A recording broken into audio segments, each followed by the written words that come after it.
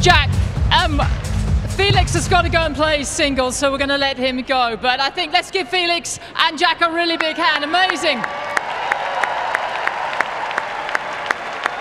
And Felix will be back in just about 15 minutes or so.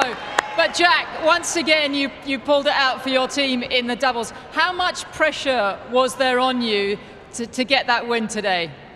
A lot. I mean, not just on me. I mean, of course, Felix and I. This year's different. I feel like in the years past, we've had really a lot of confidence in our doubles teams. I played with Isner and Nick and a few of the guys a lot. So this year, I backed myself in doubles, as do a lot of these guys. But it was 3 new pairings we played with this week. We were able to pull out 2 of the 3, and I'm just glad. I feel like this year, for the first time, there was a little bit of pressure on the doubles, kind of part of the big reason why I was here. So I'm glad I was able to kind of help contribute with the team.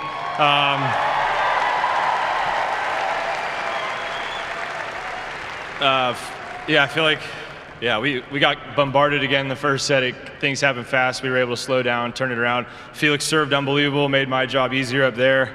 I finally found some returns towards the end, and a little, as Francis would say, a little cocoa butter on the last volley there to finish it off. Alongside you, I think he's just wandered off. You've got one of the all-time greats in singles and doubles, Björn McEnroe. What was the best piece of advice he gave you through that last couple of hours? To keep it PG, you better win.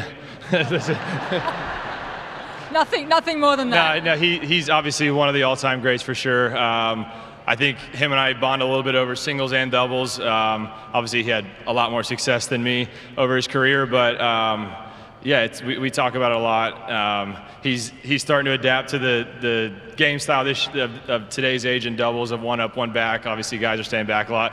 His hands were too good to not be at the net, so I try to learn as much as I can, as do all the other guys from him and Patrick every year that we're here.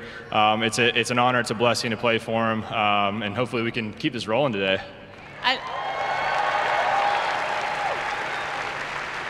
Obviously, you're just within 1 point. Is there real belief now for Team World that you can win your very first Laver Cup today? Hell yeah, why not? I mean, we obviously Novak was on another planet yesterday. He was seeing the ball great, singles and doubles. It was tough. Obviously, Felix has got all of his work cut out for him.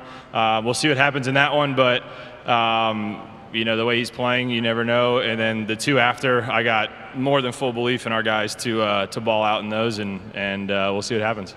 Jack, you speak as well as you volley. Many congratulations. Thank you, Team World!